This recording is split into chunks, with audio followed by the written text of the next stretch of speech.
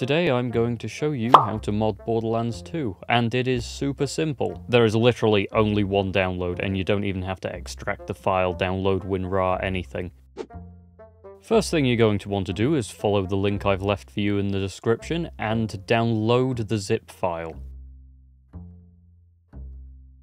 Now you're going to want to open your Steam launcher and right-click Borderlands 2, click Manage, and then Browse Local Files. This is going to open up your file browser at the right place. You're not going to need to do any more navigation from here. Just open up that zip folder, don't bother extracting it, there's no need to. And then you're going to drag it into the Borderlands game files window, and there should be binaries also in that folder, so when you drag it in, it might ask you to replace a few files. That is fine, say yes, it's okay. Now that you've successfully done that, you should be able to load up Borderlands 2.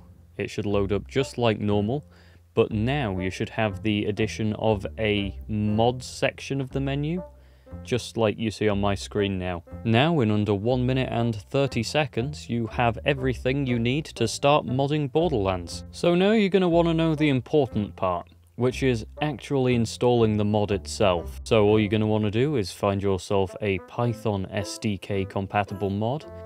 All you need to do is navigate to that mods page in the game that I showed you initially, and then click the O button on your keyboard.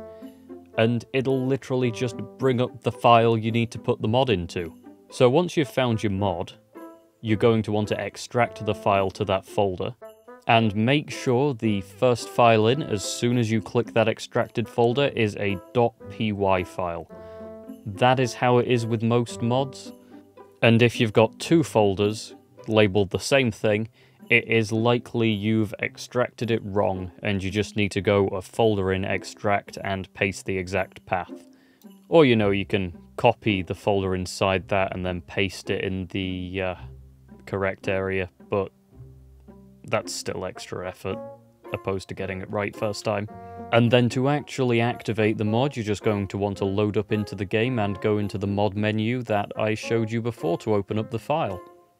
Click on the mod's name, which you should now see, and click enter if it's deactivated, and it should be activated and ready for you to play with. And that brings us to the end of the video. If you enjoyed it, like, subscribe. I'm posting weekly now, apart from last week, but we don't talk about that. Anyway, see you in the next video.